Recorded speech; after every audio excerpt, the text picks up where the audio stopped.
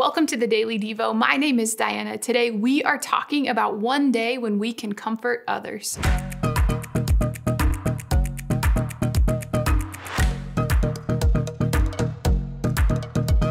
Grief is a journey we experience when we experience a loss of various kinds. And today's verse is going to offer us hope that the journey of grief is not useless, that in fact it holds a valuable encounter that will serve us well later.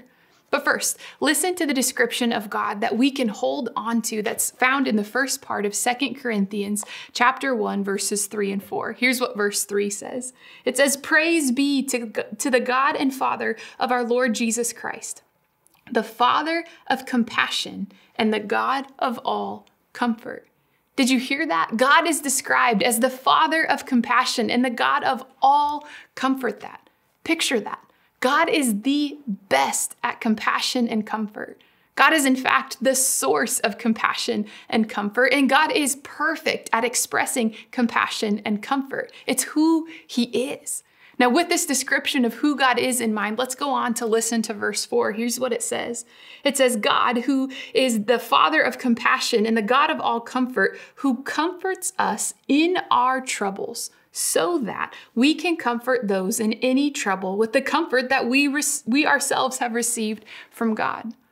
So in the time of comfort that you receive, that comfort you receive in the midst of your trouble, it will be a powerful comfort that you can offer to others who later will find themselves in a similar type of situation. I don't know about you, but that brings such hope and promise in this verse. It's telling us that you are going to receive this comfort from God that is valuable, it is good, it is helpful.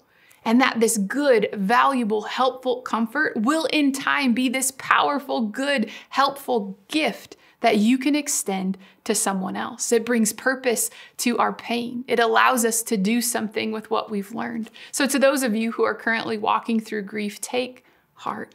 Your grief journey, it is valuable. And in time, your experience of the compassion and comfort of God that you've received, it will be so real, so good, so helpful that you will eventually come along someone else. And in the future, you will be able to say to them too, there is hope ahead.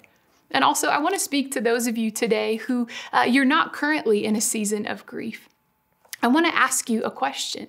Have you received the comfort of Jesus in a time of trouble in the past? Has the compassion and comfort of God met you in your trouble? So if so, how might you comfort someone else today?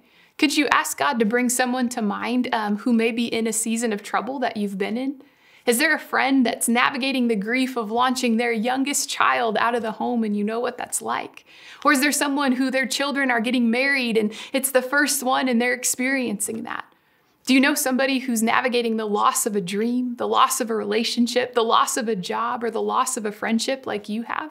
What comfort did God provide you that you could now echo to other people? Let's use the pain and the comfort that we have journeyed through and use that to serve others today. We'll see you next time.